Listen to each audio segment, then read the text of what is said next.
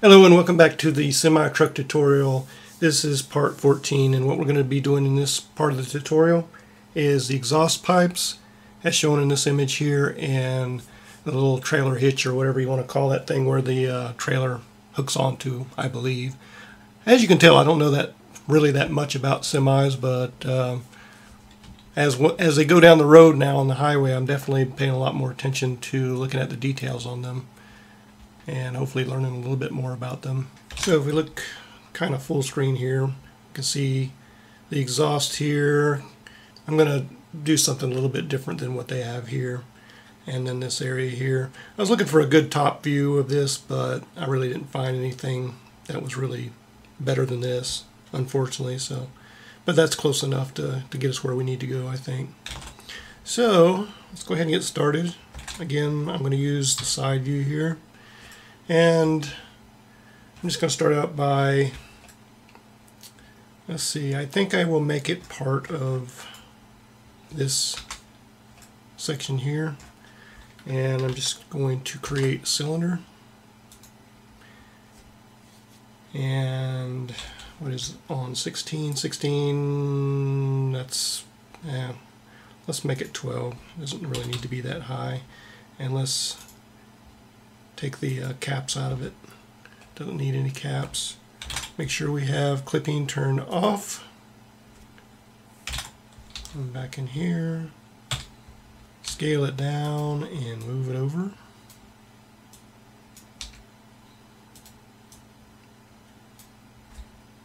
So maybe something sort of like that size. And scale along the Z-axis. And need to smooth it.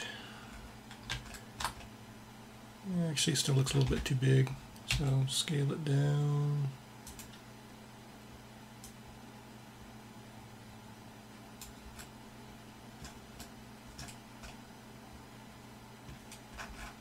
Something like that. Scale on the Z-axis some more. Okay, and let's grab these vertices here and whoop, not that one. And bring this up. Go into our side view. And this one here just kind of stops at the top, and it has probably a little cover on it or something. But what I actually want to do is let's bring it down here and extrude. And I just want to kind of curve it a little bit. Make another extrusion out. Maybe something like that. Just kind of gives a little bit more character to me. I don't know, that's just me. But so then if you want to, you can come down here and take the bottom vertices and let's see, get the back view. Yeah, let's come up a little bit. Keep getting vertices that I don't want to select.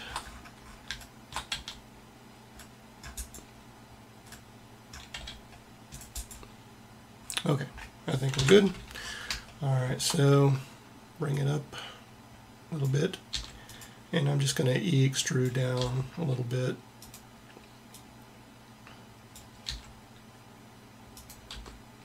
I'm just rotating that.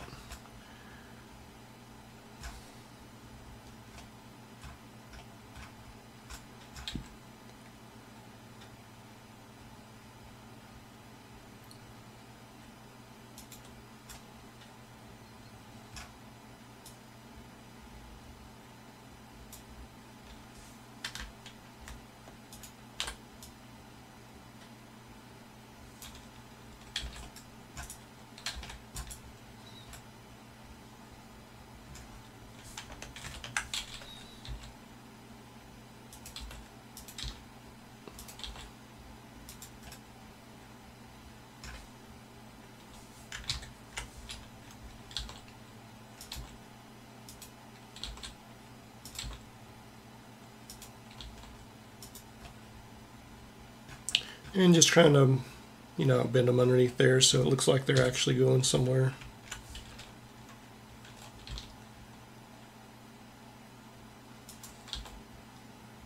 which would be to the engine, to the exhaust manifold, I would say. Okay, so that kind of gives you the exhaust pipes. If you want to, you could go ahead and give them the chrome material. Also, I think what I'll do is give just a little bit more detail, like if you go in here and you added an edge loop, brought it down, another edge loop, brought it down, and maybe one as well.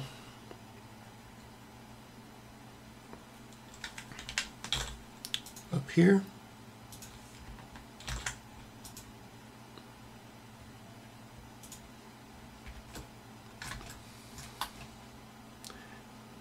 And okay, I didn't mean to end up with 3 here.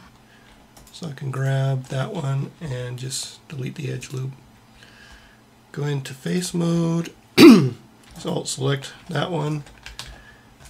Come up here and Shift Alt select that one. And I'm going to extrude and not along the Z axis, so E, Shift Z. And oh, I'm getting tired, I guess. E and scale, Shift Z. So bring that out a little bit. Extrude and then another scale, Shift Z.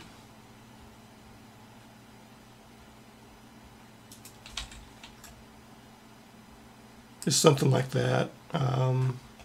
Maybe actually another extrude on top of that. Yeah, I should see just a little bit to give it that sharp detail. And that kind of gives, you know, the impression that you have some kind of clamps there or something that's holding it to the back of this sleeper cab. Of course, you can make clamps as well. Be another way to do it.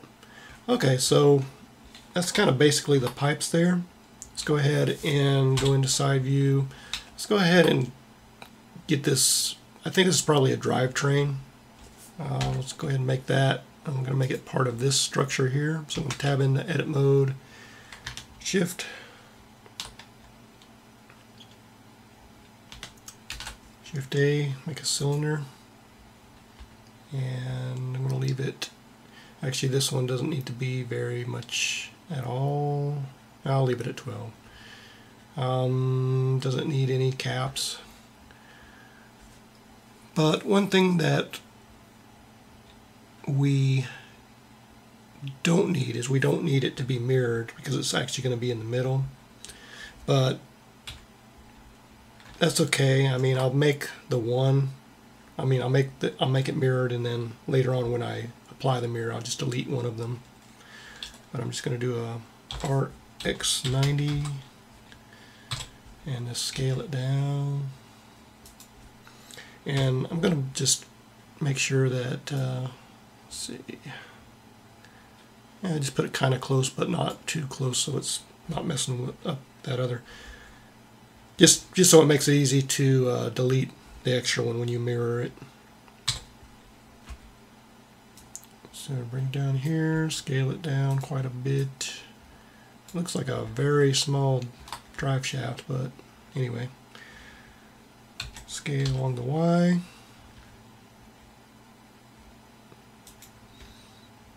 And I don't really see any need to extrude it. I'm just going to leave it as is. So scale on the Y.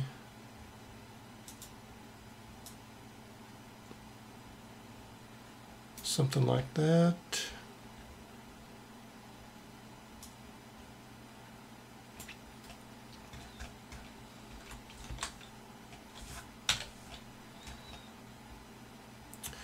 Alright. Go ahead and smooth that.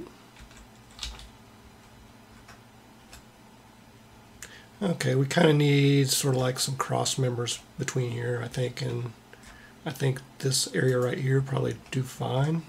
So I'm just going to extrude this over and make sure that it turn on clipping here so that it'll merge itself, or at least clip to that, like so. And let's see what we got here to work with. Nothing really, so I'm going to go ahead and create an edge loop, make it about that big, and do sort of the same thing. Just grab this one here, extrude it.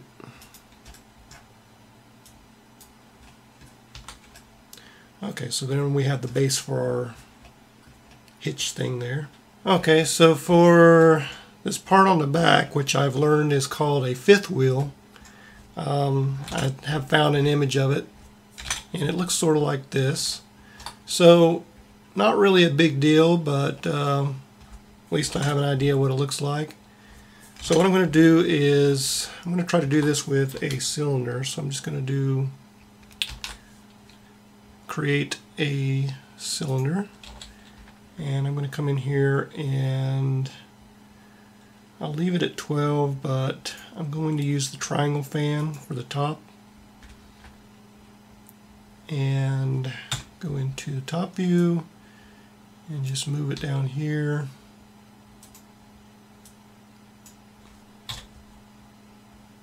And scale along the Z.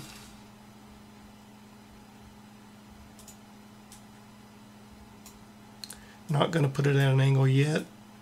Okay, so I want to try to get these indents in there a little bit if I can. So what I'm going to do is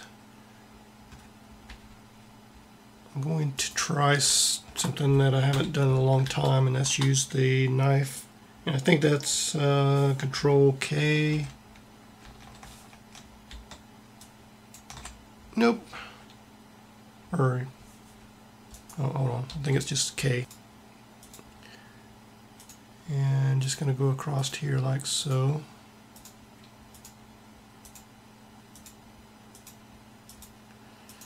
And hit enter.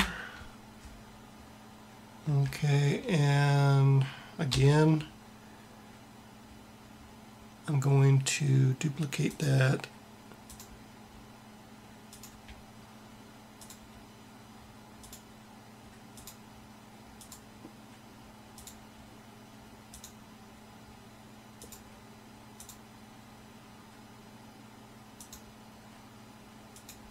Enter.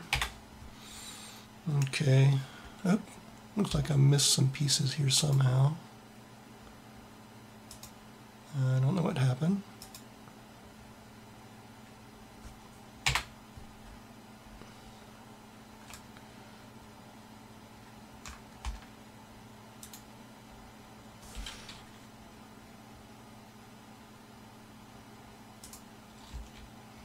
Just adjust my geometry out a little bit. Okay, not perfect, but that should work. Let's take this one, this one, this one, and this one, and change to individual origins and extrude individual. Scale them down and extrude individual again. Scale it down.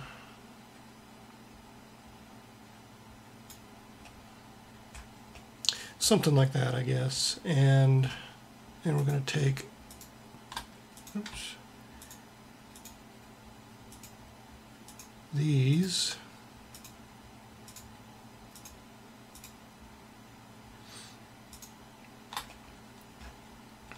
I'll go ahead and take all of them. I'm going to delete this section of it, but I'll go ahead and extrude this and change this back to medium point and just extrude downward. Okay. Go into wireframe and just take all of this here and delete it. See what we have.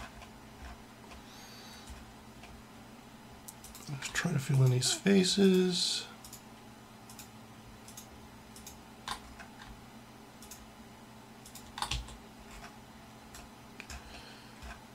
And this only works because Blender now supports N-gons. Otherwise you couldn't do this. There you go. So let's go ahead and add the subdivision surface. See what this is going to look like. Smooth it, and what we'll do is we'll take these, scale on the X, oops, turn this occlude off.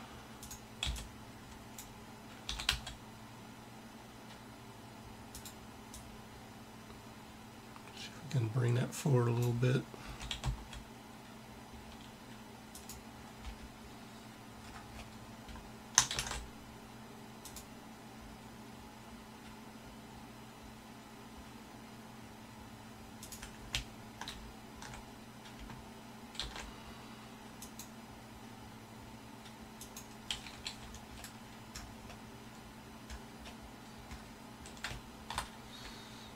So what we have here is it's kind of pulling too much, so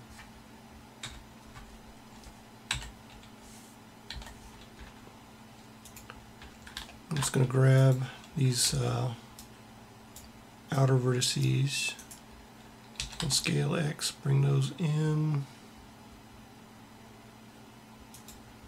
and looking pretty weird, but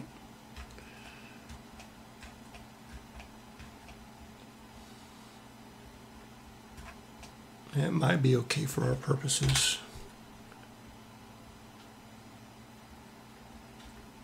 I probably should have did that a different way, but anyway, I'm going to leave it at that. I'm not going to spend any more time on this thing. Just rotate it a little bit, put it into position.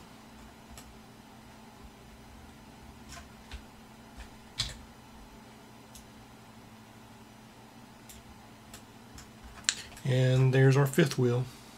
And we really need something underneath it, so I need kind of a rear view to see what should be there. But another thing that we want to do, and you can go ahead and do this on your own, is just create some interiors here that is like the fender cover area. So you'll have something black in here that will hide the interior there, because you don't want it to like see through the truck on that part. So for the next video, what we're going to do is finish up the remaining little details.